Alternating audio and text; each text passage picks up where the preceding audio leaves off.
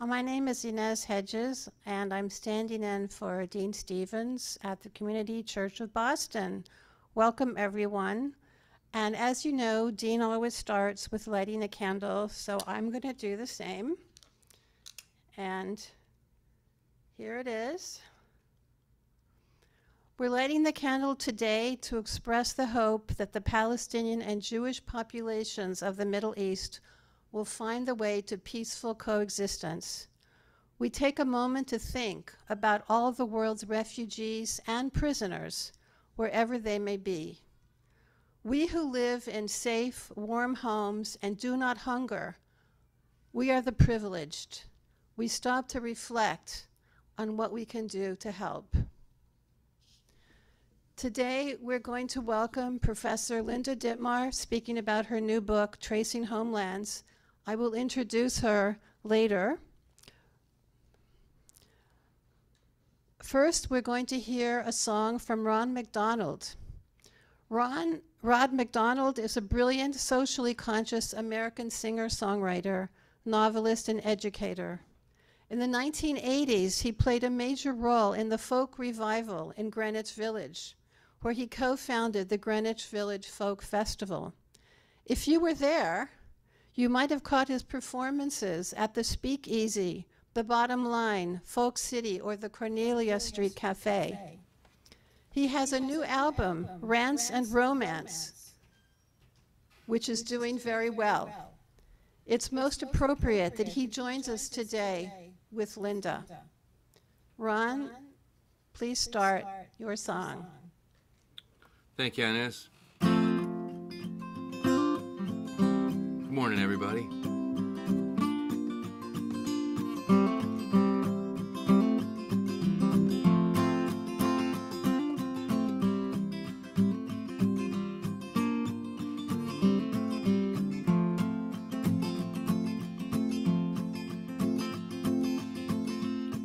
Hey, is anybody listening? Are you all alone, wherever it is you are? You know, I'm just sitting here thinking, or maybe I'm just wishing on a star. And if there's somebody out there who can recognize a single word I say, I'd like to ask a simple blessing for all of us while we're all away. Heal the world, heal the world. It's a simple prayer, sing it everywhere. Heal the world, heal the world, heal the world. It's a simple prayer, sing it everywhere. Heal the world.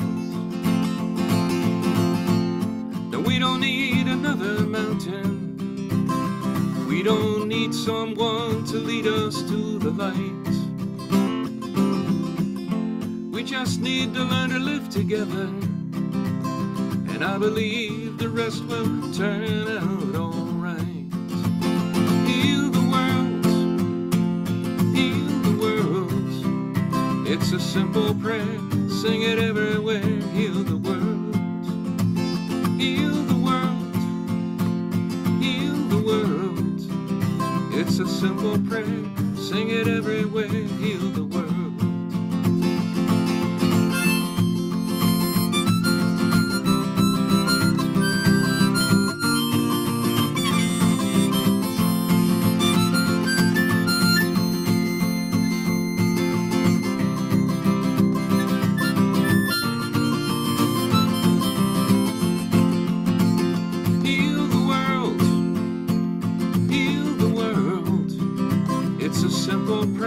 Sing it everywhere, heal the world, heal the world, heal the world.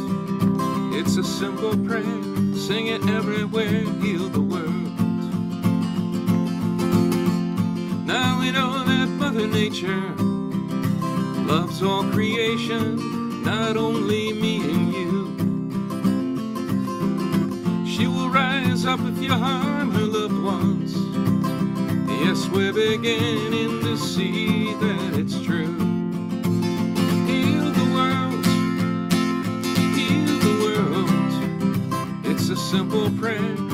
it everywhere, heal the world.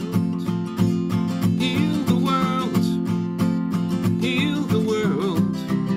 It's a simple prayer, sing it everywhere, heal the world. So hey, is anybody listening? Are you all alone, wherever it is you are?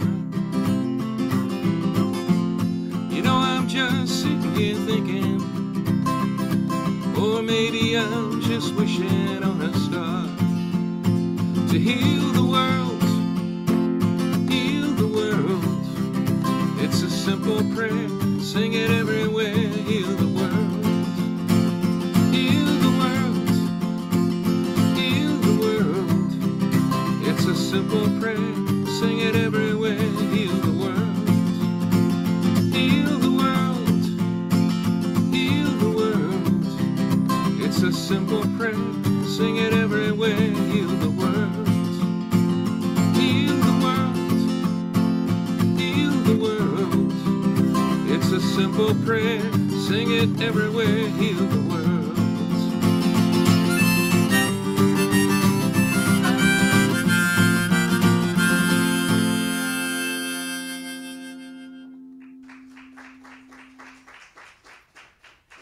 Thank you very much. Thank you, Rod. You can see how appropriate it is that we have him sing just before Linda Dittmar speaks. Linda will be speaking to us about her new book, Tracing Homelands, Israel, Palestine, and the Claims of Belonging.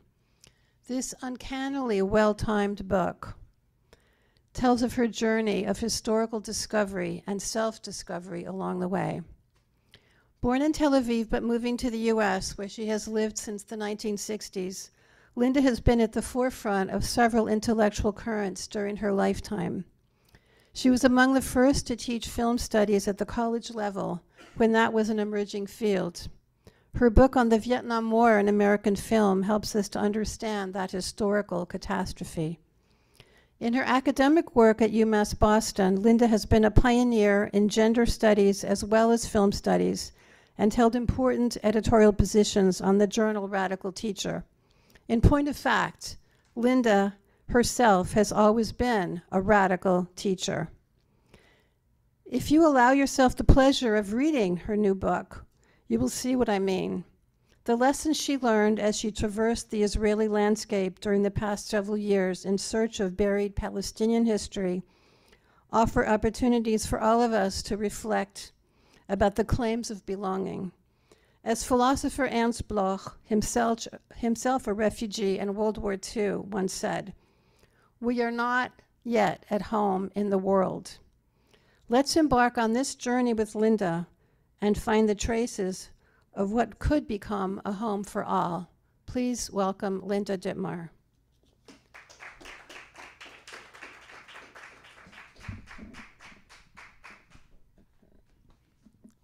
Thank you.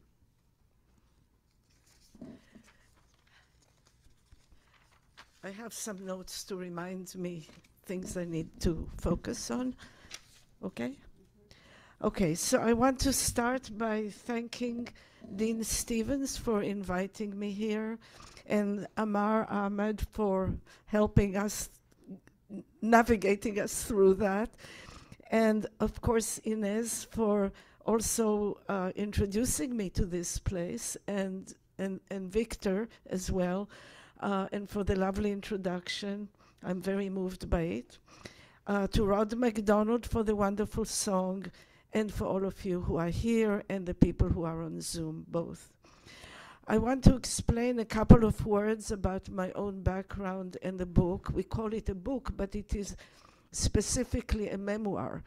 And it is very unusual considering that I was born in 1938 and therefore was 10 during the 48, the War of Independence, or the Nakba, depending which side you are on, that I remember some of it as a child.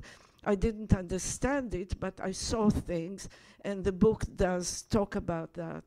Mainly, this book is grown out of 4 years in which I traveled across the land within the Green Line zone, that is the pre-67 war, looking for the remains of Palestinian villages that are really hidden in the country. It's extremely hard to find them. And that was a big change in my own life, because until then I really could not deal with that at all.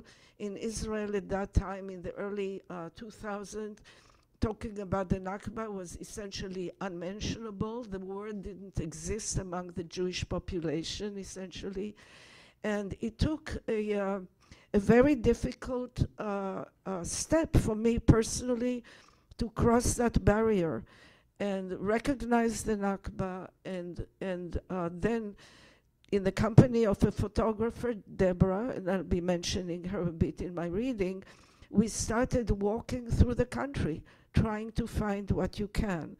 Much of it is buried under trees, what we call, what the Jewish National Fund called making the desert bloom, is in fact forests that were planted over Palestinian villages. And we had to walk and look, and some of it is hidden inside clumps of cactuses that are just seemingly part of the landscape, but in fact are the remains of Palestinian villages. The cactuses are hard to eradicate.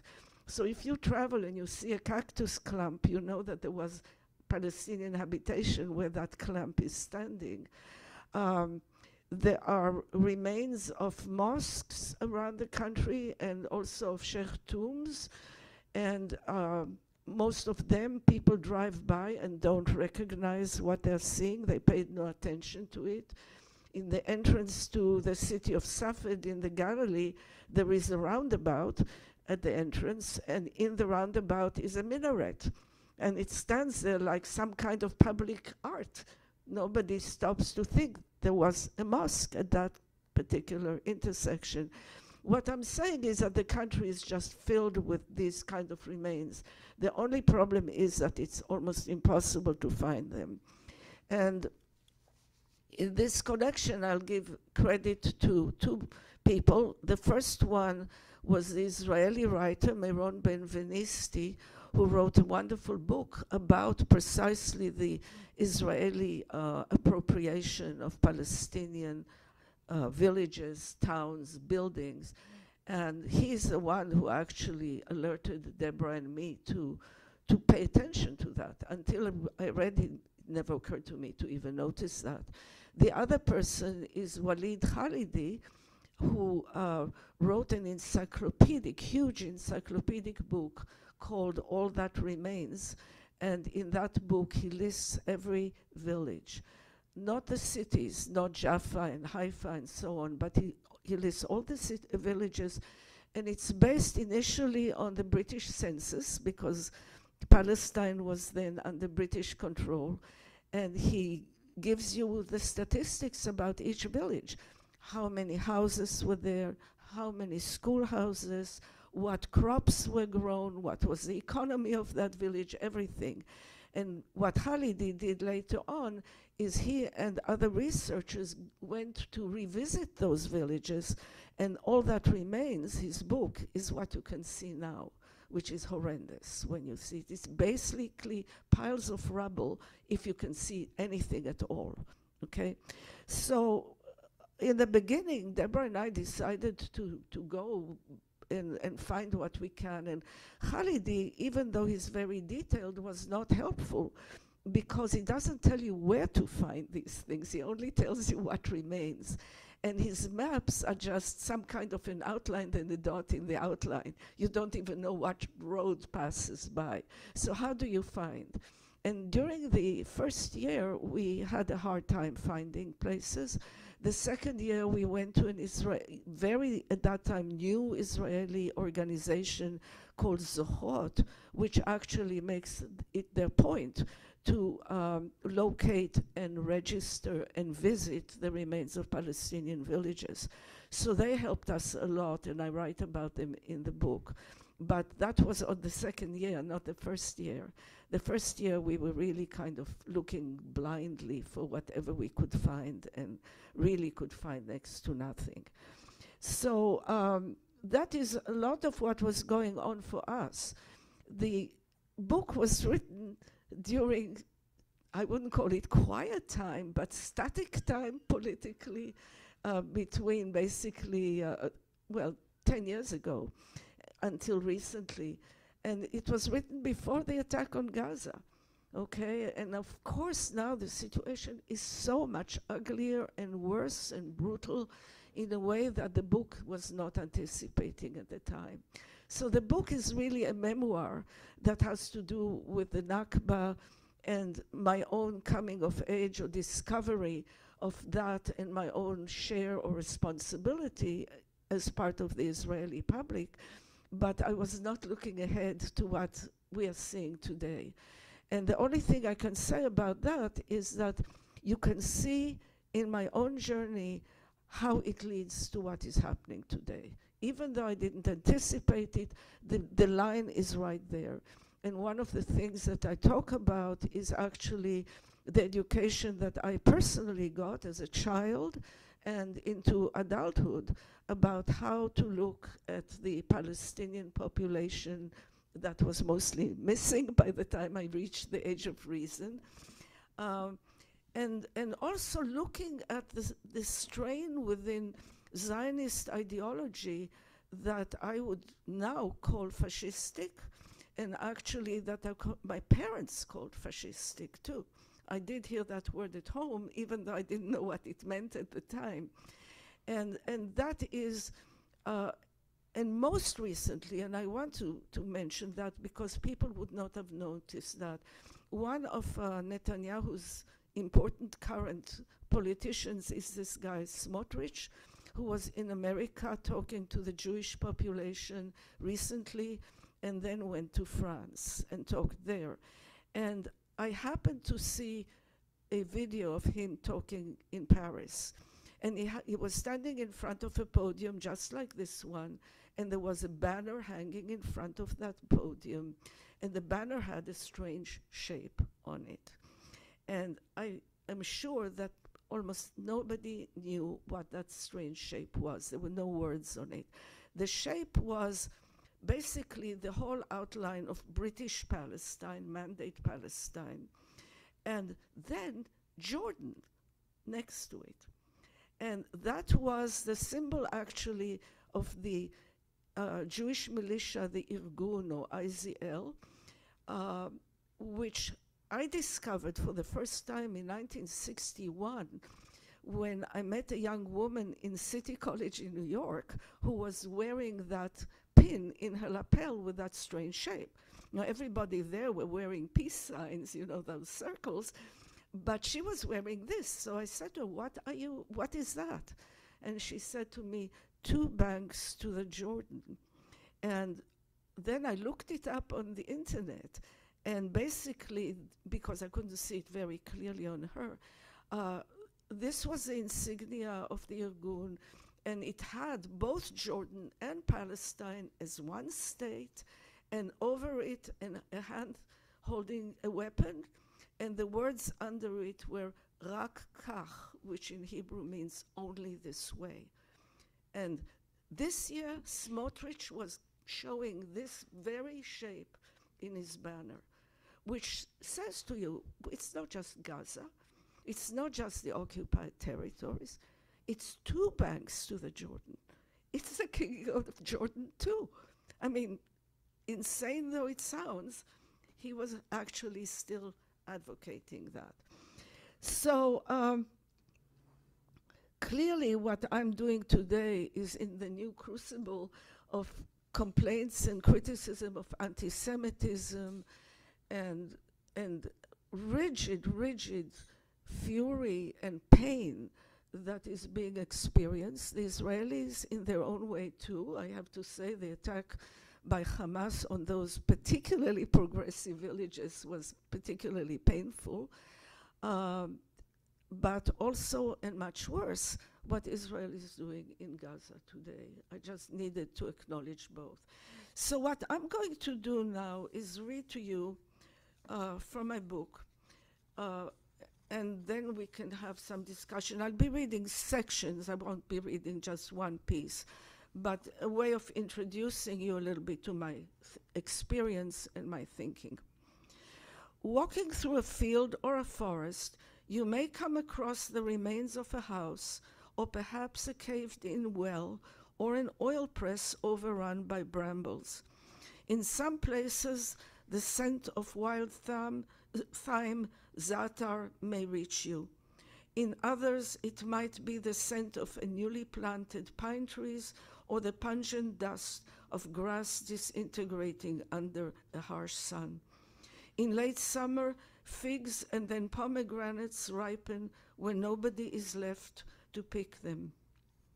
Speeding on Israel's paved roads, one rarely notices signs of the Nakba, even when some ruin or an abandoned tomb or a mosque come into view, especially in built-up areas. They've been absorbed into Israel's evolving vernacular and ornamental architecture in ways that disguise what they are, let alone what they used to be. Does it matter that a lone fig tree happens to stand near a pile of stones in an empty field? Or that a lovely restaurant had once been a mosque? Or that a grocery in a small Israeli village built of beautifully chiseled stones used to be a Palestinian two-room schoolhouse? Once you know enough to notice this grafting of the new on the old, Israel no longer looks the same. Seen through the filter of the Nakba, both the bucolic beauty of its countryside and the dynamic effervescence of its modernity are shadowed by lives erased from the land that sustained them for centuries. Though proof of the Nakba was everywhere, it remained unnamed among us Israeli Jews, a forbidden zone where none was to enter. Victorious and aglow with the accounts of Jewish heroism, our response to the Nazi atrocities that continue to sear our collective memory, we had only contempt for the people we called the Arabs, denying the local identity, not calling them even Palestinian.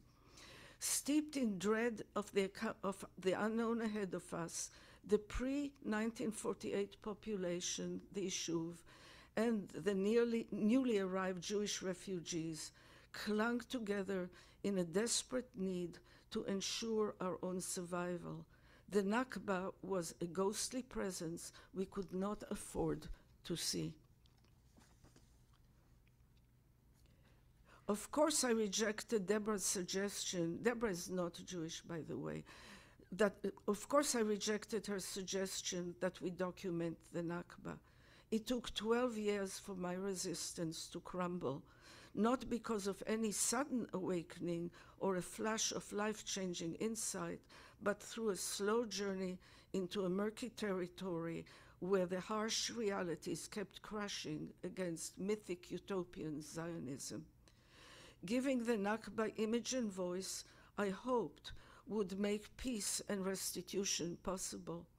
Photographing the residues of the Nakba would not be about hazily remote wars, as Deborah's earlier work had been. She was a war photographer for historic wars, but about fighting alive within memory and continuing in Gaza, the Golan, the occupied territories, and inside Israel itself. This slow and painful process of peeling the film off my eyes is the subject of this book. Growing up in British Palestine as it became Israel between 1939 and 1960, and born to a Zionist family that settled in the 19th century, I was steeped in our narrative of national becoming. Ancient expulsions and migrations, conquests and exiles, the Spanish Inquisition, ravaging pogroms and the Holocaust, the early Aliyah immigrations with women dying in childbirth and the pioneers dying in malaria, the ghetto fighters and the Jewish partisans of World War II, Hannah Senesh parachuting into Nazi-occupied Hungary to rescue Jews, Britain denying Europe's Jews refugees shelters in Palestine, and much more. By the way, when I was growing up, nobody talked about America denying them entrance too. Tragedy and heroism were entwined in this story as I was taught it in school, in the neighborhood, and at home. Bekol dor v'dor, in every generation, as the Passover Haggadah tells us, they rise to annihilate us. They, shape-shifting from one era to the next, always against us.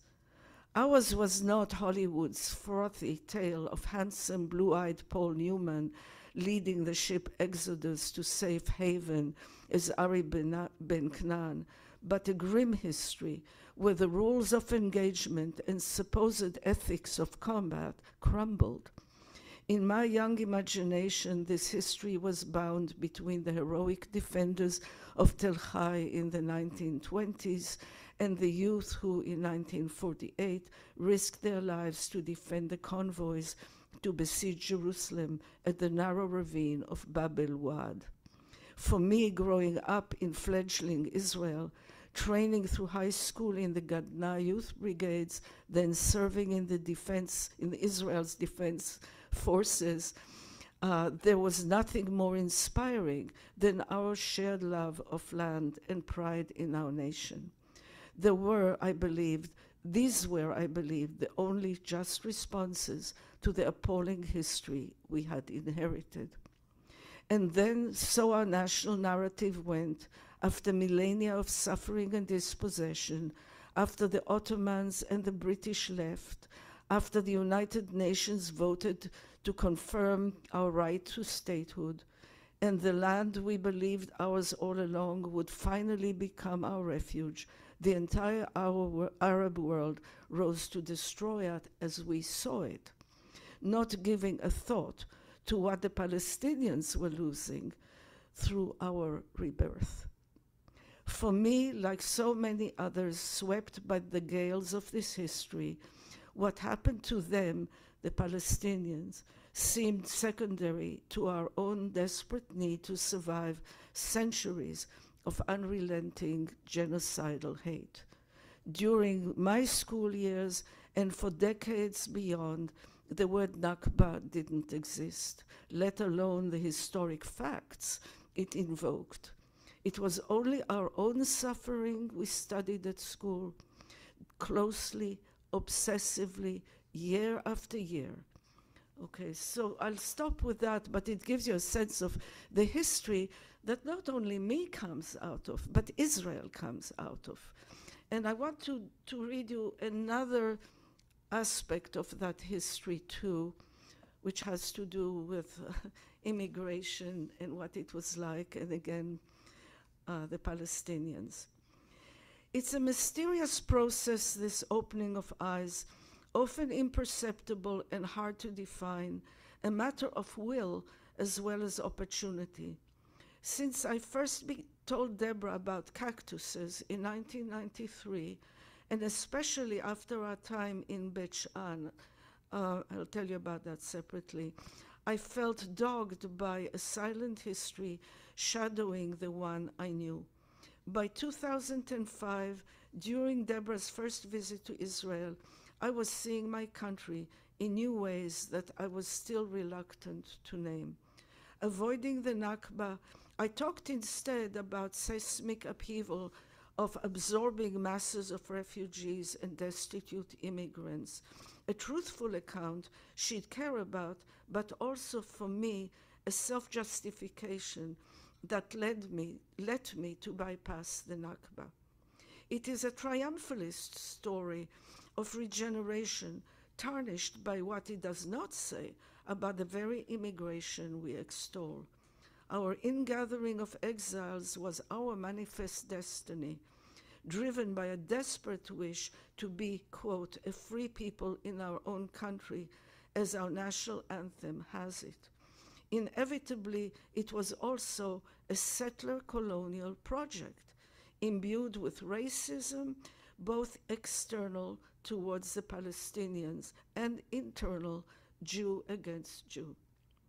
I'll never forget the crowding and chaos of this ingathering, including the long hours waiting on food lines. Anybody who had a spare room had to take in strangers during those early years of upheaval, my great uncle and aunt among them. The small apartments of Kiryat Meir estate housed 2 families to 2-room units, with fights erupting over shared kitchen and bathroom and husbands coming to blows in the street. Harder yet was the fate of Jaffa's Jewish refugees, most of them Mizrahim, which means from the Eastern Arab countries, who spilled into any available space after the 48 fighting began, turning Tel Aviv into a shanty town. There were families living in shipping containers and in corrugated iron and cardboard shacks, lone individuals curled behind sandbag walls, and families crowding into entrance hallways, half hidden by threadbare blankets hanging from fraying ropes. On rainy days, steam would rise from the flooded pavements, releasing the musty smell of damp bedrolls and unfamiliar foods cooked on rickety Primus burners. None of the children I sometimes glimpsed behind those partitions went to my neighborhood school. Like the world at large, we too recoiled from the Holocaust survivors. Unsettling though it was to see their tattooed arms, the tattoos also whispered to us that we, Ashkenazi, that is European old-timer Jews, were better than them, a truly free people, untainted by the diaspora's wretched legacy of victimization. To our arrogant Ashkenazi eyes, all Mizrahi Jews seemed backwards, problematic, and primitive. Yemenites, Iraqis, North Africans, and other Mizrahi and Sfaradims. Arab seeming in custom and skin color, their language, food, clothes, music, and even liturgy challenged the Europeans' relative wealth, their control of the country, and their smug sense of superiority. The Israel I grew up in was not the proverbial melting pot, but the pressure cooker with its valve loose. There were too many traumatized people among us, with too many histories, languages, cultures, and kinds of pain. For all the embrace of the often sung hymn, Hinei Matov, taken from Psalm 133, we were hardly brothers, let alone together. Hinei Matov Umanaim, I sang to Deborah, behold how good and pleasant it is for brethren to dwell in unity. But are these really Jews? The old Ashkenazi Yeshuv wondered. Okay, so this is the world I grew up in, and this is the world that is leading us to Gaza also today, with the position of the Mizrahim in Israel changing, and actually, tragically, they become part of the more right-wing group of Israeli Zionists. Even though they were not through the Holocaust and all of that, it's a complicated kind of history, but I did want to mention that. I want to read now a different story, and that is really about tourism in Israel. Now, I mentioned before that Deborah and I were traveling together, and actually the first insight was, in the beginning, she just came as a tourist, and all we were going to see were sites and antiquities. And we were going to see the Roman site, archaeological site of Bet Shan in the valley of Jezreel. And we arrived a little bit too early, had time to kill, and I saw on the map a green line road that showed that it's a scenic road. So I said, let's take the scenic road and find out it was just a detour. And it was a forest, and lo and behold, the JNF, the Jewish National Forests, are all planted at the same time, exactly the same palm trees. There's no variety among them whatsoever. It's like a machine that planted a tree and a tree and a tree and a tree, all of it in essence to occupy the land and prevent Palestinians from returning to their own villages in that place. So we are driving through one of those forests which are considered scenic, and I see markers that look like tombstones, actually, to the left of the road. And they were spaced a certain distance from one another. And I said, let's stop and see what these are about. And it turned out that they were memorial markers for the Jewish communities who donated the money to plant those trees. And I know we in school and many American Jewish homes had little boxes for the Jewish National Fund where they put little coins in every year, every week. And we did it every Friday night to welcome the Sabbath in my school. That's how those forests were planted. But of course, there were some big donors too. And the markers were heartbreaking.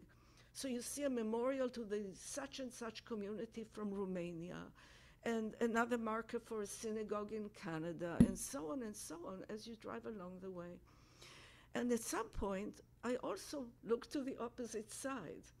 So the markers were to the left, which was to the north, and I looked to the south. And I saw that the forest is coming to a very abrupt end, very suddenly. Clearly, that is the beginning of I realized, of the no man land separating the Palestinian side from us.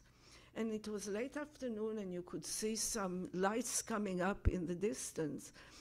And I realized these are Palestinian villages on the other side.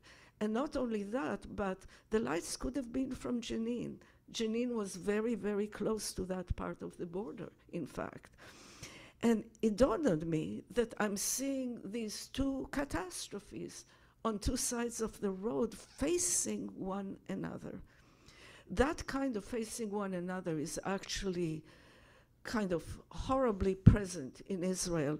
And I will just mention now the village near Jerusalem, notorious village called Dir Yassin.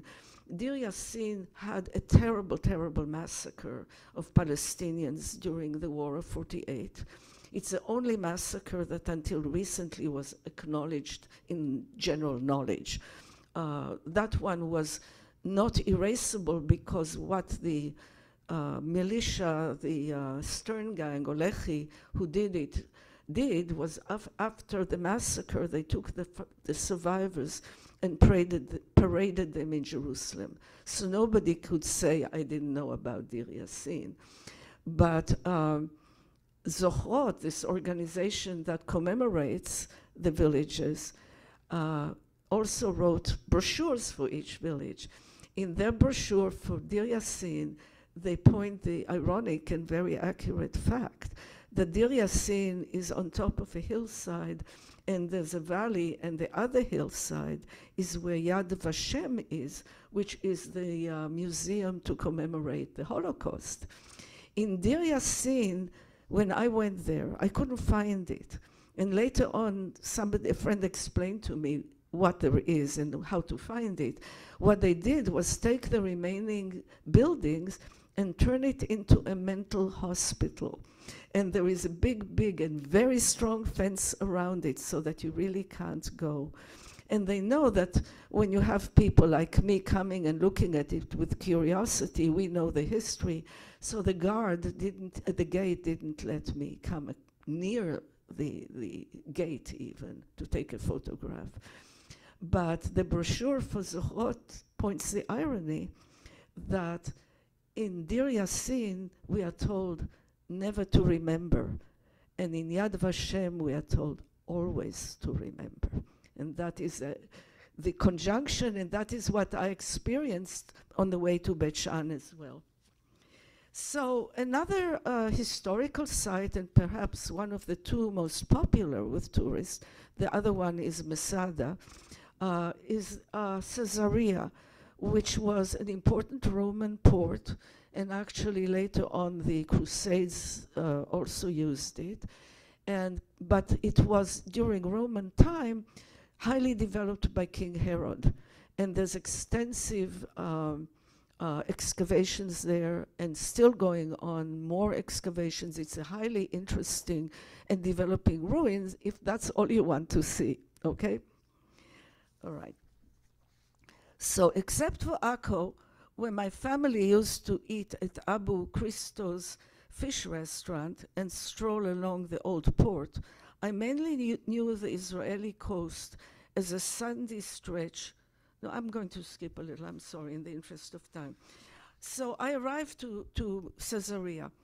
Visitors are streaming towards the ticket booth by the time we'd parked our car and let ourselves be channeled along newly paved walkways lined with colorful banners and gift shops nestled under vaulted ceilings. Tastefully selected wares were beckoning from behind glass: exotic jewelry, ceramics, imitation antique metal and glassware, textiles for local visitors, menorahs and mezuzahs for American and European Jews. It was hard to resist these shops as we passed by. When I finally did look up, I froze. "Oh my," I said, clutching Deborah's arm. A minaret, brightly lit by the morning sun, rose in front of us, towering above the stone buildings clustered below. I'd forgotten all about it.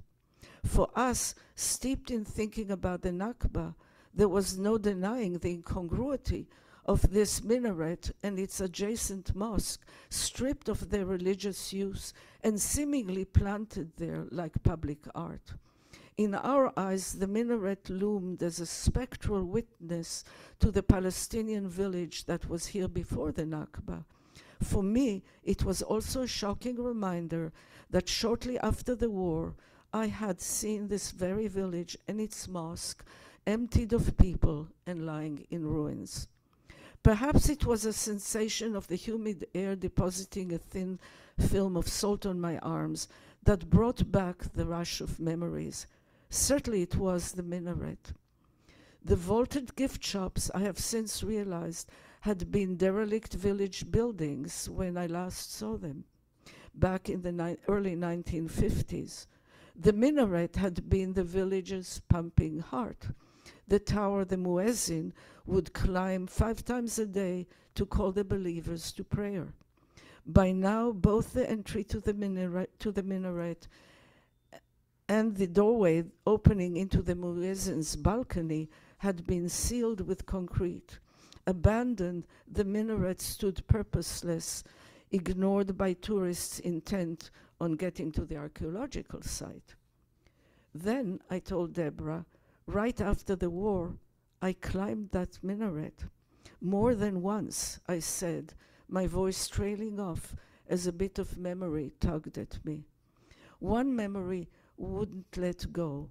A small black and white snapshot, now long gone, taken a year or two after the war. At the top is a gangly me in shorts and a white tank top, waving from the balcony. I see my father yet again, his hair ruffled by the breeze, standing in his dark bathing trunks way below me, near the mosque, still young, taking the picture. My spindly little sister is standing nearby as he aims the camera up towards me yet again. It was just an ordinary beach day, and the father amused by the feat his daughter had just accomplished. "Look at me, Dad," I may have called, waving. While the climb was creepy, stepping out into the narrow muezzin balcony took more courage. I braved those steps more than once, and it was scary every time, though emerging into the balcony never failed to exhilarate me. With the sea glistening behind and salty breezes easing the scorching heat, I was enthralled by vistas spreading below. Clustered nearby was the abandoned village, looking peaceful as it lay empty of people at the rim of the bay where sandy dunes edged to the sea, north and south, as far as you could see. When I look back at that young me, I wonder about her elation. Yes, I loved measuring my young body to the task and the burst of light that dispelled the darkness.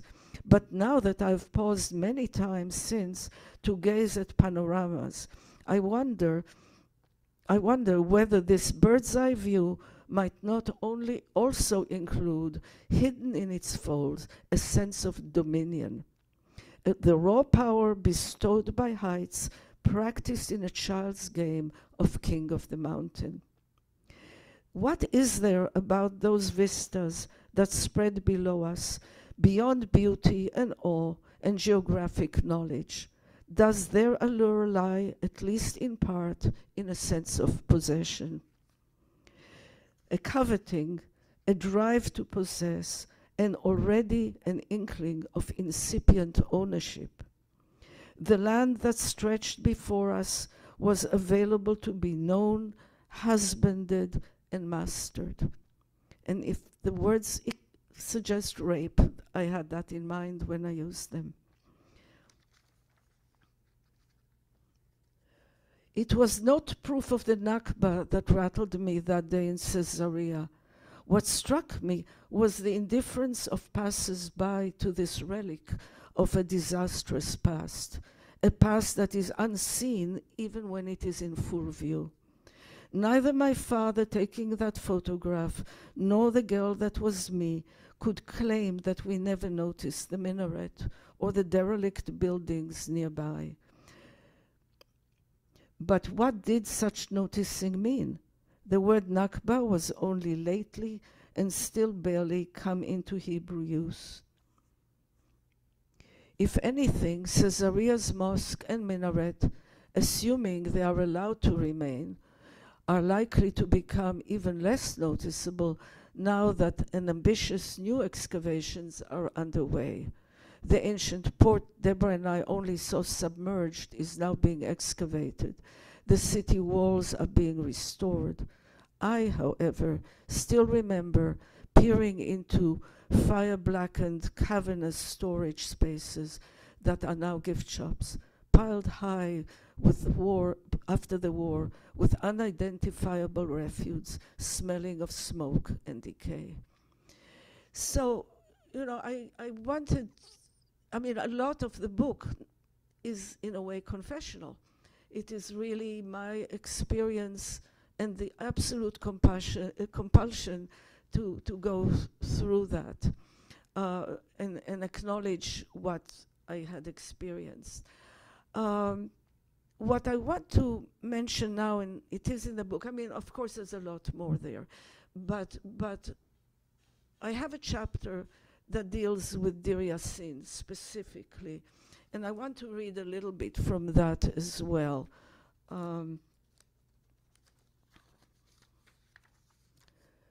So I won't describe to you the difficulty of finding it, the process where I learned it's a mental hospital. An interesting detail that I mentioned too is a movie by a guy called Udi Aloni, who now lives in New York, I believe. He made that movie inside Deir Yassin with two Holocaust surviving men as mad people who are remembering, but meanwhile connecting it very much to the Nakba and what Deir Yassin used to be. But my friend Nurit is the one who told me how to find it. And she came from a very near village and wanted to show me yet another village nearby, the village of Kalunia, which is on almost, it overlooks the road to Jerusalem, essentially, very near Jerusalem. So one day, she and Deborah and Nurit's husband, Amos, and I took a little stroll to see Kalunia and photograph Kalunia.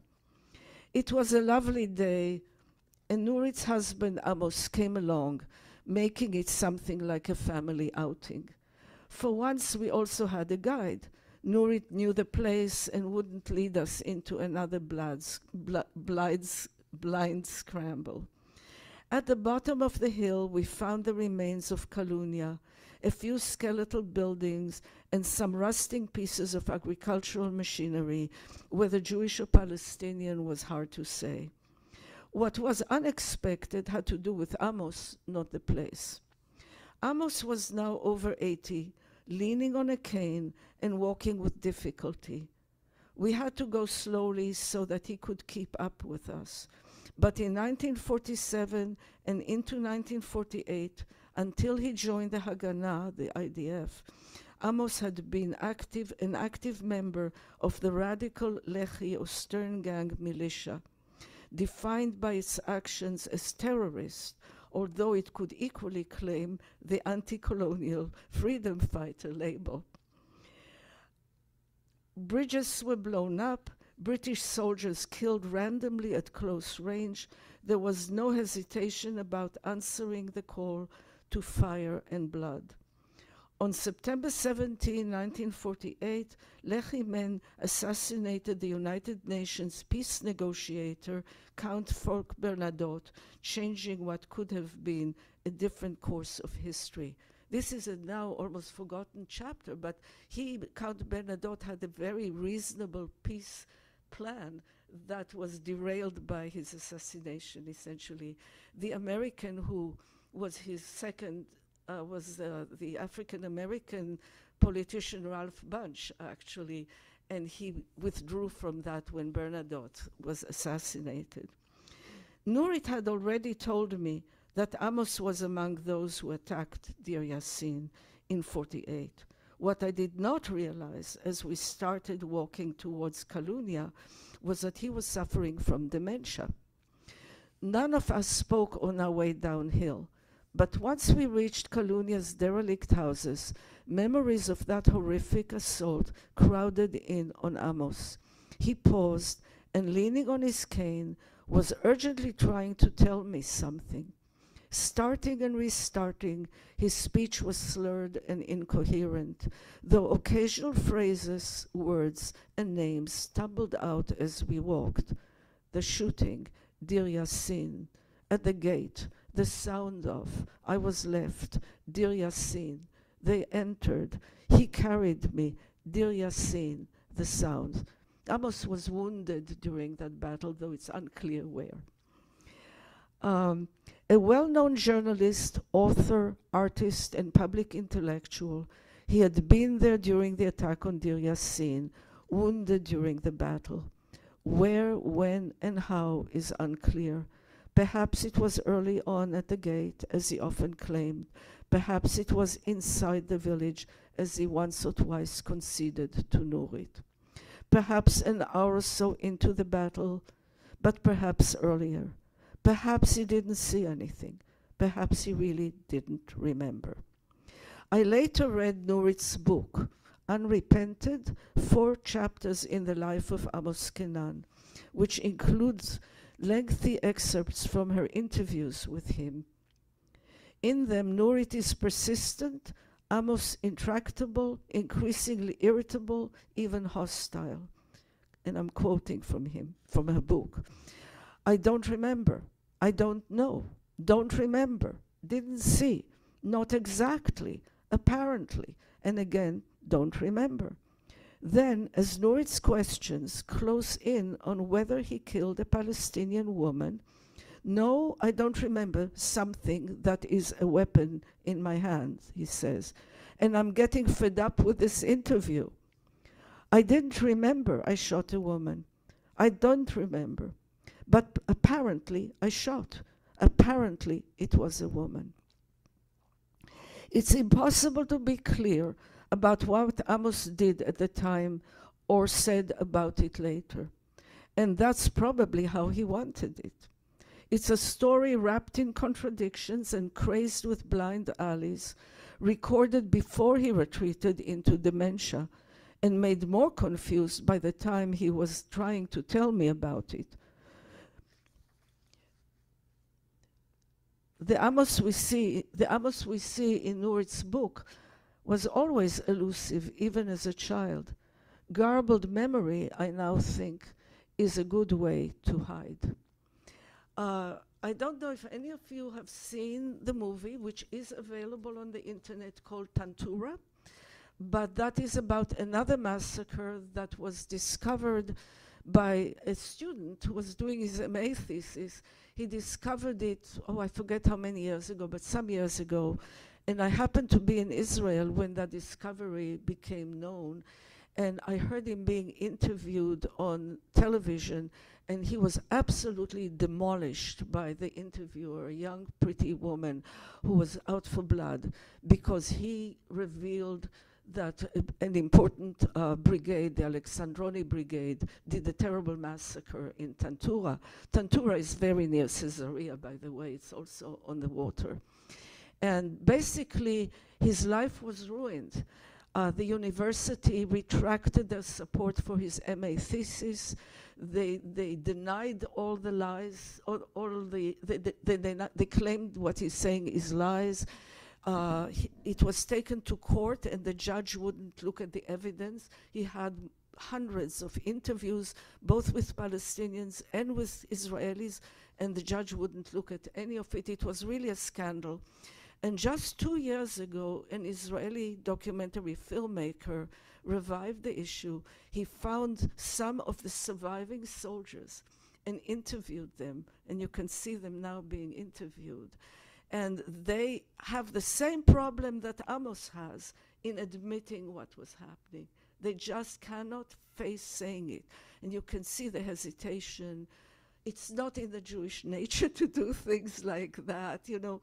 The claims are unbelievable. The uncomfortable smile that somebody may have. This is the heritage of 48 that is acting itself now on a much greater dimension in Gaza. One of the things I'm thinking about is the next generation. I'm thinking about what the children of Gaza are growing up to remember, those who are surviving this with or without a limb and wounds. What are they going to remember of this time? But I'm also thinking of the Israeli soldiers, some of whom must be traumatized by what they're doing. You know, not all of them, but some. What are they going to deal with? And in fact, I heard a program on NPR about a psychologist dealing with Israeli soldiers, their traumas. The point is that this is utterly devastating. And I will stop here and just let you say, ask, respond, whatever you need. Okay?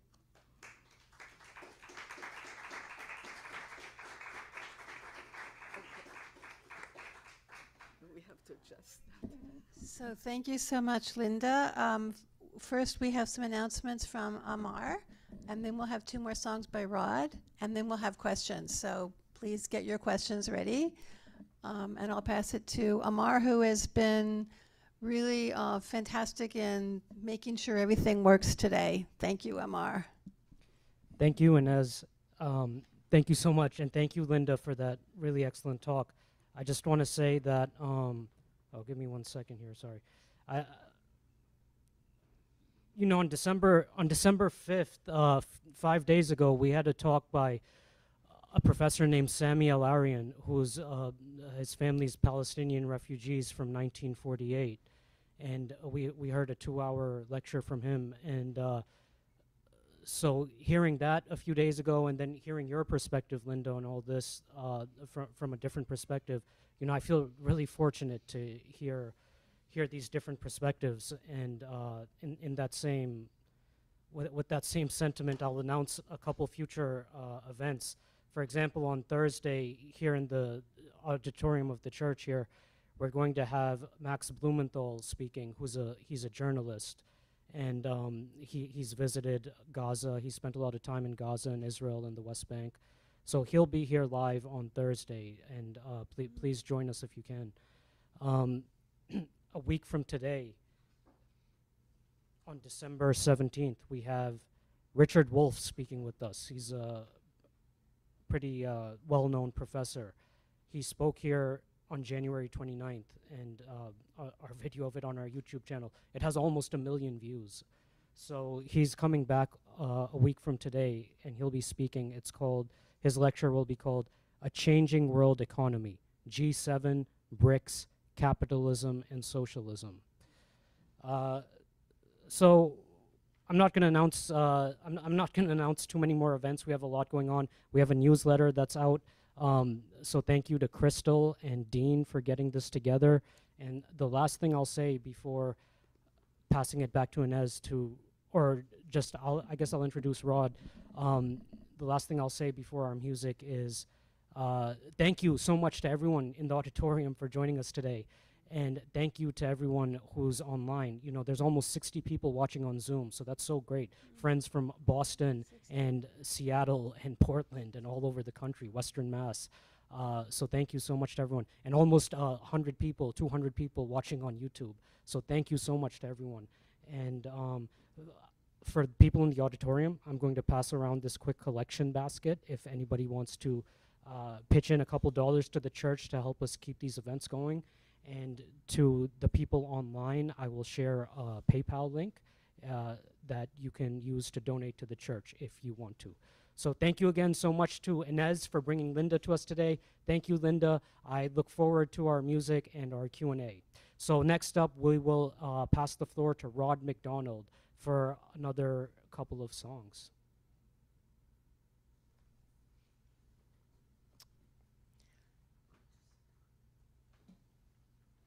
Rod, take it away.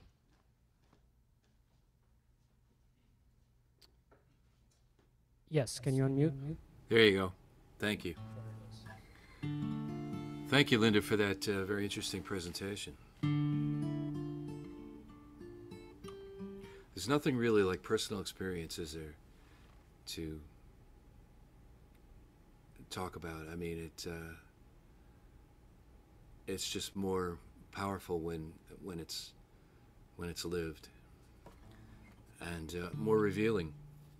That was very educational for me to hear. I thank you for that.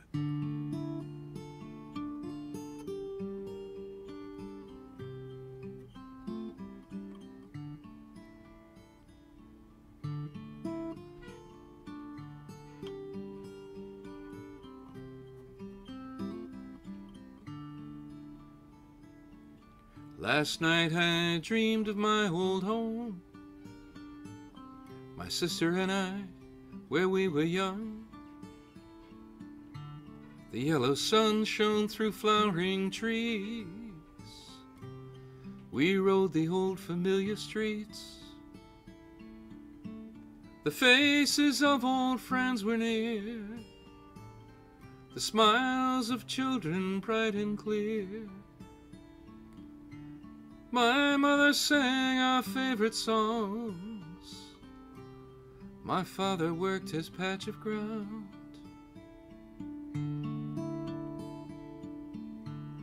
When I awoke, I was far away, in a land where only yesterday, after 40 years of tyranny, the foreign armies had to leave. And as I walked the streets of town with my new friends who call it home, in the air so newly free, this is what they said to me.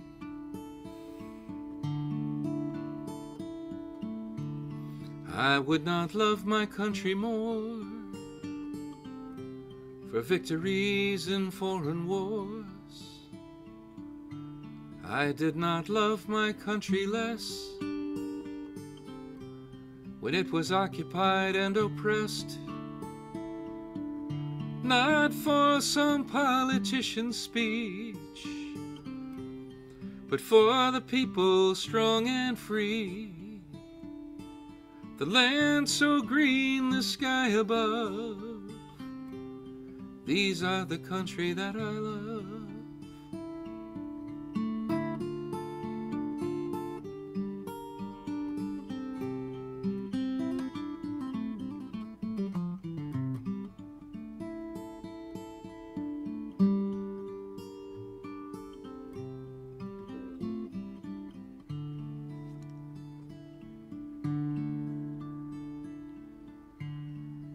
Now who can say what takes a man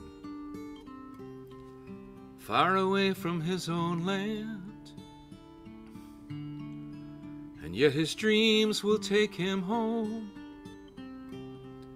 back to the land where he was born, to walk the old familiar roads and see the faces young and old. The land so green, the sky above,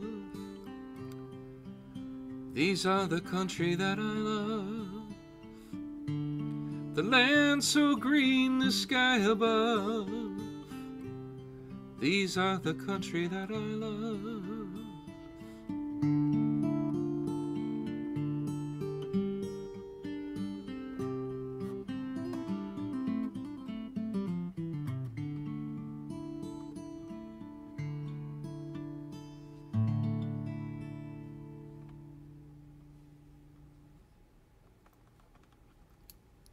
Well, that's a song called For the People. Inez asked me before we came on the air about some of my recordings. I have a new one that's been out since the summer. It's called Rants and Romance. And my website's pretty easy to remember. It's Rod MacDonald, MacDonald.com. You know, I come from a family a long time ago that was dispossessed. And I wouldn't compare the level of brutality involved to what's going on today, but my father's family came from an island off the coast of Scotland that had lived there for 100 years or more, I don't know how long. And one of the results of losing the war in the 18th century against England was that the English king gave the entire island to one of his victorious military leaders, I suppose you'd call him a general. And he evicted everybody, just completely evicted everybody. Turned the island into a game preserve for himself and his rich friends. Today it's a bird sanctuary, and people are only allowed to go there by the day, can't even stay overnight. There isn't anywhere to sleep. The birds have taken over. Perhaps they're more neutral than either the British or the original Scots, I don't know.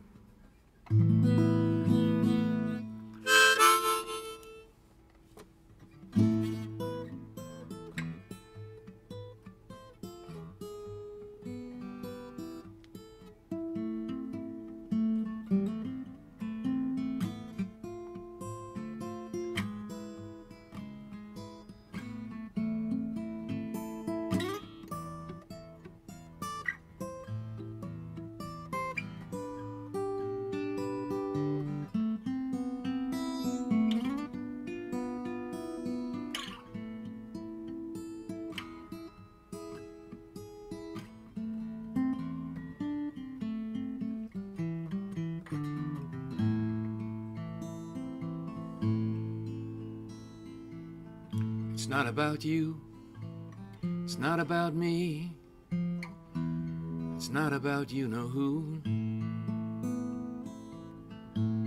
It's already out of your control, no matter what you do.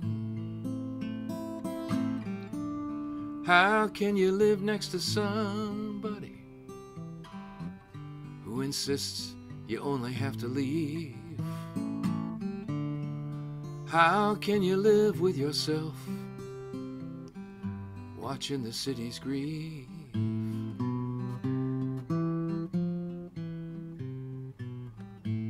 It's not about freedom, it's not about peace, it's not about profits or war. It's always and only about the things everyone is fighting for. Survival and power and land, and of course some personal image of God, hovering over the battlefield waiting to give the word.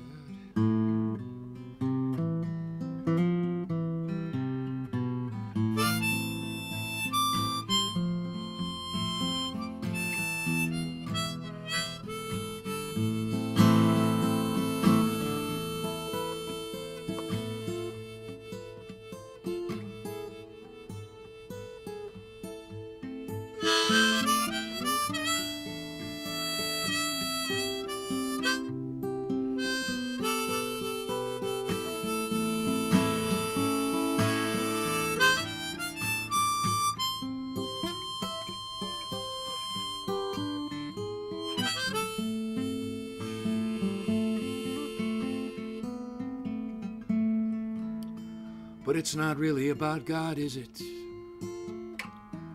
God has no reason to take sides. Who can end the suffering? Who can heal the divide?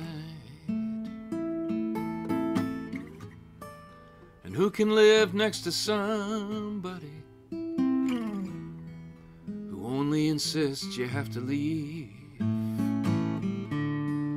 Who can live with themselves with nowhere left to breathe?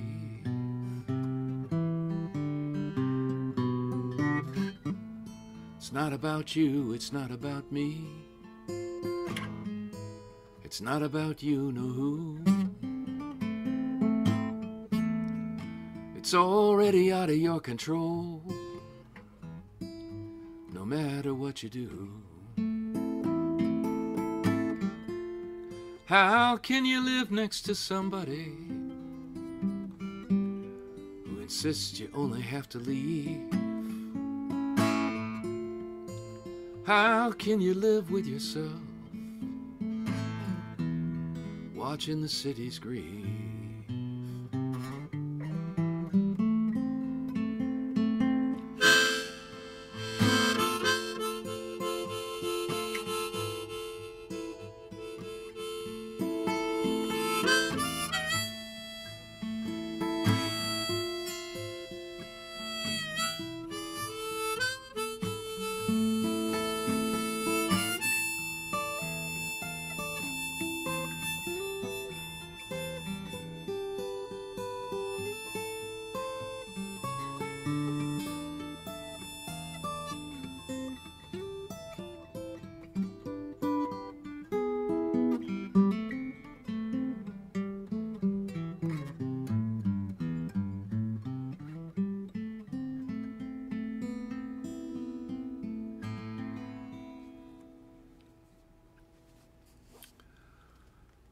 All right, well, thank you for allowing me to share a bit of my music with you folks today.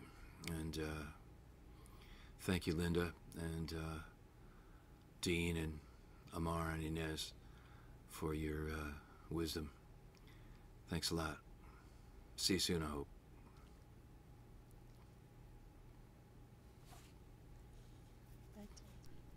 So thank you so much, Rod, and you just gained a whole bunch of new fans. We're going to be following you. So thank you so much for that, those wonderful songs. I wanted to mention that Linda's book is available from the publisher, Interlink, I-N-T-E-R-L-I-N-K, and also from several online bookstores whose names I will not mention, but you know their names. So all proceeds from the book, which cost $20, only $20, are going to the Middle East Children's Alliance. Only the books that Linda sells. The publisher will probably give her a cut on the rest. But anyway, so do buy her book and give it especially to your Jewish friends who really need to read it. So we will be taking questions. We have 200 people on YouTube watching us, 60 people online. So this is, an incredible opportunity to share with Linda and to have her answer some questions about this amazing book, which is also, I may say, a wonderful literary work. As you probably noticed, she has really become a wonderful writer. freeing herself from academic writing and joining the flights of true, beautiful prose. So congratulations, Linda, on making that transition. So do you want to come up here and answer questions? Amar wants to go first. So thank you, Amar, again for the technology, and you get to go first as a reward. Thanks, Inez. And thank you again, Linda. My question is, based off your experience in Israel and your knowledge of Israeli society, how do you think that this current conflict in Gaza will end? How I think the current what? Conflict in Gaza will end. Will end? Yeah, how do you think it will end? I don't know. At the moment, I have no peaceful hope. It seems to me that the carnage will go on for, we don't know exactly how long. The United States is doing nothing to stop it. And the Israeli government is doing nothing to stop it. I don't really know how it will end. My worst, I don't know if it's the worst, but one of my terrible notions, I mean, it is another Nakba on a much greater scale, and basically the people of Gaza are pushed towards Egypt. Egypt doesn't want them right now. The question, where will they be? I have no idea, and I don't see any goodwill at the moment coming from anybody, and I don't see any leadership around that can change the picture. In my more ironic moment, I said we have to wait till China take over the world and we'll see what they do. But really, my current feeling is extremely pessimistic, and at the same time, I personally can't give into despair. I remind myself that apartheid in South Africa ended rather suddenly. The Berlin Wall fell. You know, things happen, but how this will happen, I haven't any idea. What I do see is a terrible killing that's going on now. Yeah. So, yeah, Victor. Thank you, Linda, for that fascinating presentation. The aspect, trying to find threads of optimism is always looking for dissident positions that may develop among the Israelis and what they're doing. So in that connection, I'd like to ask you a little bit both about how your parents came to their position, which I understand is also part of the dissidents, but also the whole narrative of the Mizrahi and why they came over to the right, and is there anything in their experience that could possibly push some of them in a more constructive direction? I can talk about my parents more easily than about the Mizrahi population, but there was a tiny organization in British Palestine in the late 20s and 30s into the 40s called Brit Shalom. It was founded by the philosopher Martin Buber, by Rabbi Yehuda Magnus, who was the head of the Hebrew University, and some other intellectuals, basically of German Jewish descent. And it was called Brit Shalom, which means covenant of peace. And my parents actually belonged to that. Why my parents belong to it, I can't say. I mean, why do some people care and others don't? Or, you know, I don't know. In a way, from my point of view, it was common sense. The point of that organization was a binational state. And I actually found in my bookcase a tiny pamphlet that belonged to my parents in a framed condition that was published in 1947, literally at the, just before the war, calling for a binational state. But those were tiny voices. Nobody cared about that, you know. So that's my own family. My parents did not talk to me or my sister about politics. They did not indoctrinate us or guide us in any way. They left us to develop our own positions. And my sister and I went in very different directions from the same family. You know, that happens also. As far as the Mizrahi Jews, I'm not sure if I understood your question quite. Maybe you can repeat that.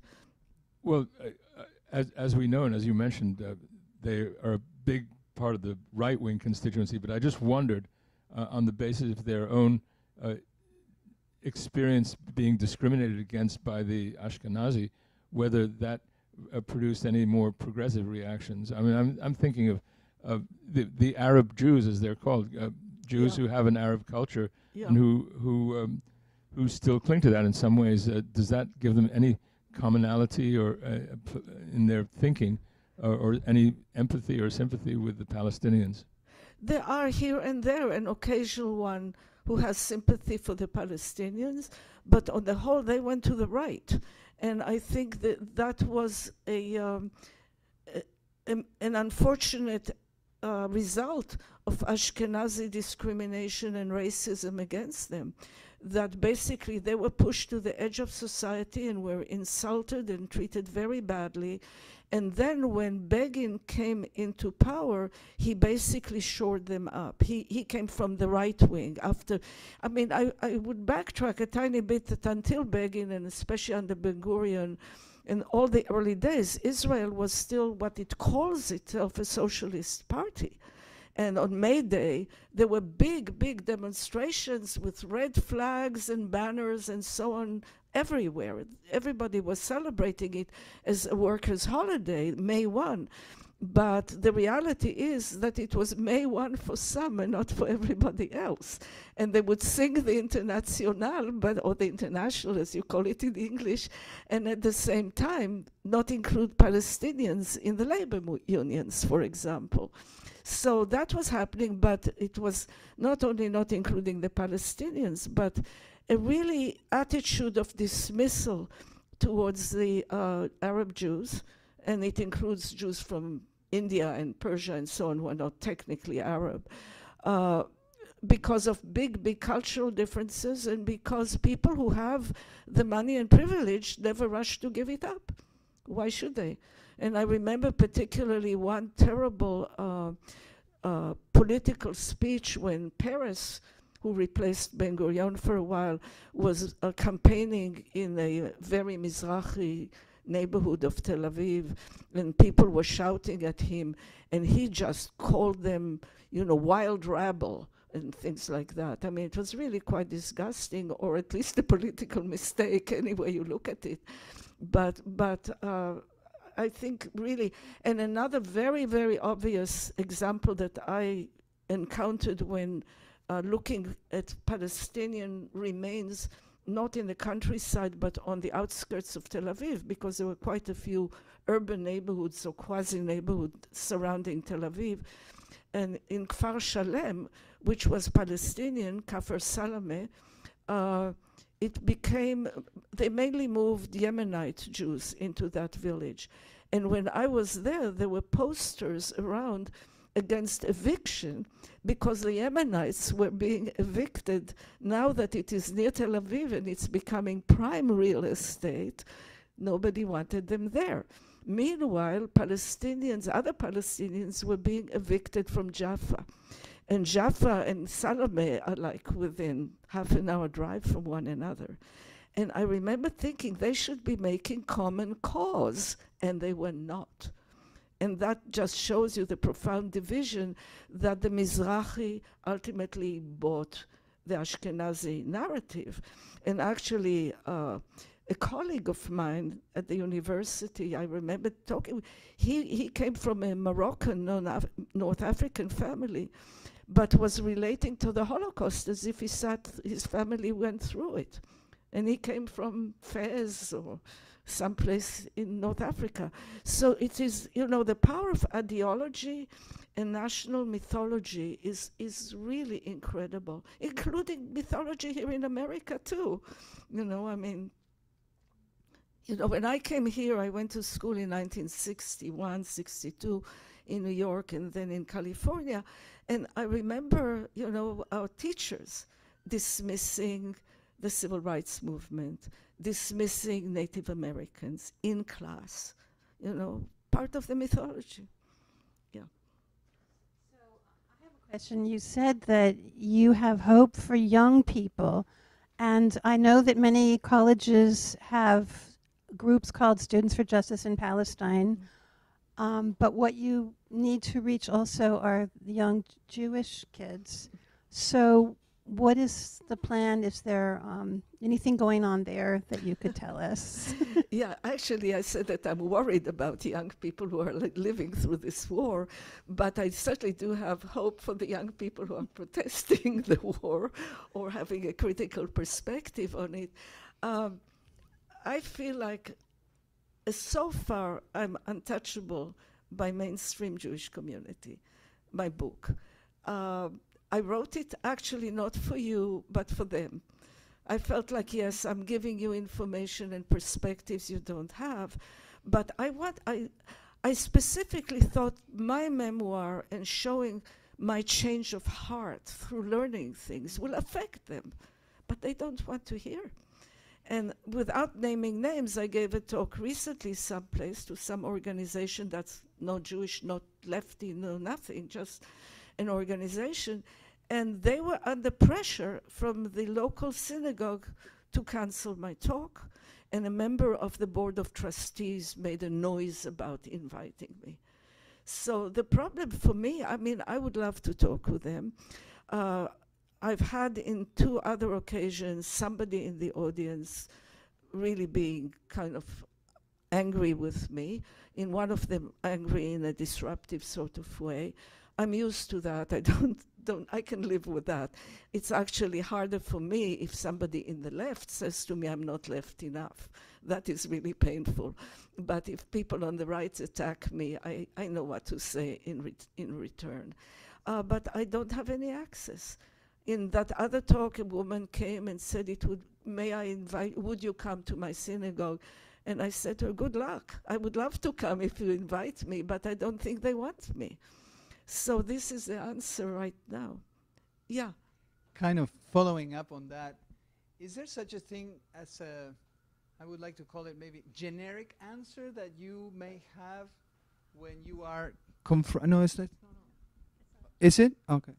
Is there a generic answer that you can come up with, you thought about, when you're confronted with different situations, different subgroups, addressing the issue from different perspectives, and maybe you have like a unifying answer that basically says something like what your point of view is, but not allowing them to sort of crucify you for that, or not be able to deny the facts that you state. Is there something that you would say that we can also borrow and say? Yeah, I wish I had one. The problem is that, at least so far in my experience, it comes up with a person as if having a question and then going into a lecture, and you can stop the lecture by saying, do you have a question to ask? And usually they don't, or it's a silly question or diversion or something. The problem is that there is never a standard objection. Each time I hear something else and I feel I need to respond to that one in particular. Most recently, somebody objected to the word Nakba as being the wrong word. Another person said that the Hamas is educating children from age 3 to want to kill Jews. And I pointed out that at that age, I too was educated to want to kill Arabs, But each case is its own. The only thing I'll say also is that I don't feel crucified by this. I feel challenged, and I feel that I can rise to the occasion, but it's exhausting. That's the problem. And I wish there was one. And sometimes I say to the person, clearly we are not going to agree. And I walk away.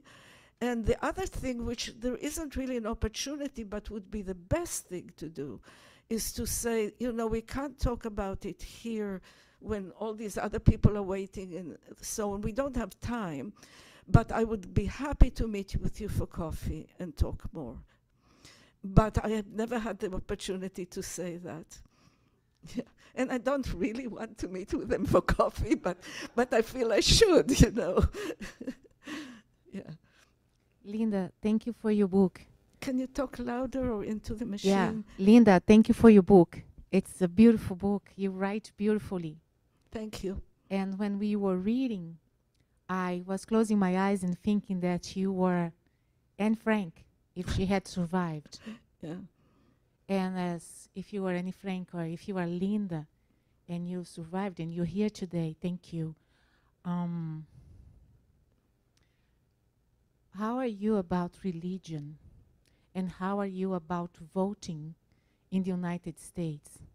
Because we are out on the streets and we've been celebrating the holidays.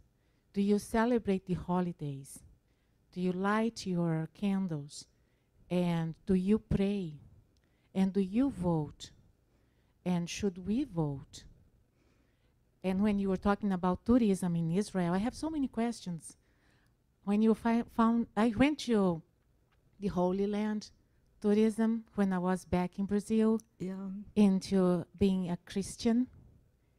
And people in the bus that I was there were not even talking to me, my own people from the same church, because I was reading what was Islam. And when we were stopping at the places where we could stop, like Bethlehem, and they were saying, like, watch out. So tourism in Israel, when we have BDS here, if any friends of mine would ask me, where should I go in Israel? I said, don't go ever. Yeah. And they stopped me at the airport in a special room because I have an Arafat hat. And I said, I spent so many shekels in your homeland, and you dare to stop me here. So I have so many things inside boiling right now. You know, please feel free to say anything you want after this. Yeah, it is, what you're saying is so unbelievably painful and so, well, unjust, maybe I would say. There was a time way back, I was teaching a novel in class about El Salvador, and a priest in that novel was killed during the war in El Salvador. And a student who was an older man, who was clearly a retiree in the class, asked me, what do you think about religion? And I was not prepared for that question, and I am an atheist myself. And I said to him, I think religion is as good or as bad as its practitioners. And we see a lot of terrible things done by religious people, and some beautiful things done by religious people. And most recently, I heard on NPR an Israeli rabbi dismissing the pain of Israeli soldiers, never mind the Palestinians, and saying about them, well, they're just like the garbage collectors. They just have to do what they have to do. And that is a rabbi for the Jewish soldiers. So an example of as good or as bad as their practice. I think it is an extremely hard question spiritually, and even though I'm an atheist, I'm clearly a spiritual person. And one of the things that I mentioned in my book is actually divisions between the Muslims and the Druze in Israel too. We need to remember that also, and there's a history behind that. So, you know, there are all these complications. The region is just crisscrossed with enmities and competitions and wars, even village to village sometimes. About voting, that is a really, really difficult situation. I mean, many people I know, including my partner, say they absolutely will not vote for Biden, given what Biden is doing in this situation. And the only worry I personally have is, do you want Trump? I mean, these are the choices at the moment. There's no third choice. So, you know, on a purely expedient and selfish and self-defensive American perspective, inside the country, we are better off with Biden than Trump. Outside the country, it's a different story. But I can't tell you what to do, because it's really a question of conscience, but I'm going to vote for Biden. You know, my partner is in New York, so New York will go for Biden regardless whether, you know, whatever. But I can't help with that question. I think progressive Americans, let alone radical Americans, certainly the Palestinian and Arab community in America is in a terrible bind about the voting, of course. And the question is maybe if there's some way to communicate, because the Democratic Party is so opportunistic in its policy, wrong, and probably damaging to itself, but whether some way of communicating to them that if one votes, one is voting holding your nose, voting basically. I don't know. Thank you. Yeah. Thank you so much for your book and your talk. Go Yes. ahead. You can sit. I just wanted to say that you confirmed a comment I received from an Israeli Jew that I met in Paris in 1973, who told me, we lived in peace. We always lived in peace in Israel, the Palestinians and the Jews. Yeah. We lived together for many centuries. That is until Mhm. politicians got involved. And I've always suspected the Ashkenazis' immigration to Israel caused a lot of trouble. Yeah. Because of their, their superiority, their sense of superiority towards the Semitic people in Israel. So you just confirmed something that I suspected. Thank you. Yeah. Thank you so much. No, it's true that Jews and Palestinians in Tiberias, for example, in Jerusalem, in Hebron, lived in peace. In Hebron, mothers, Jewish mothers and Palestinian Arab mothers would breastfeed each other's children. I mean, it was a whole other time. But once waves of immigration started coming, and they were Ashkenazi waves, so they were alien, and they came in a certain number. They came because of the pogroms in Europe. That's before the Holocaust. That's why my family came in the 1880s. But once they started coming, it was a foreign element. But think of the United States. We here don't want immigrants either. And there's plenty of land and space in America. There is need for workers, and we still don't want them.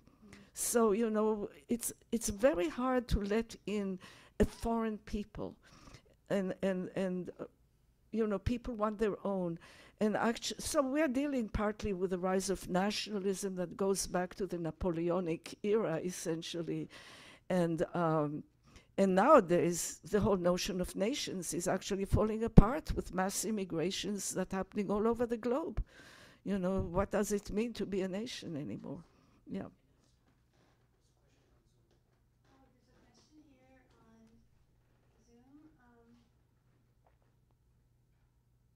Zoom. What practical steps can Israel and/or the Palestinians take to help the situation? I'm sorry, can you repeat? What practical steps can Israel and/or the Palestinians take to help the situation? And then another question, I'll just mention both of them. Where should we buy it, the book, if not on Amazon? So we already mentioned Interlink Publishing and other.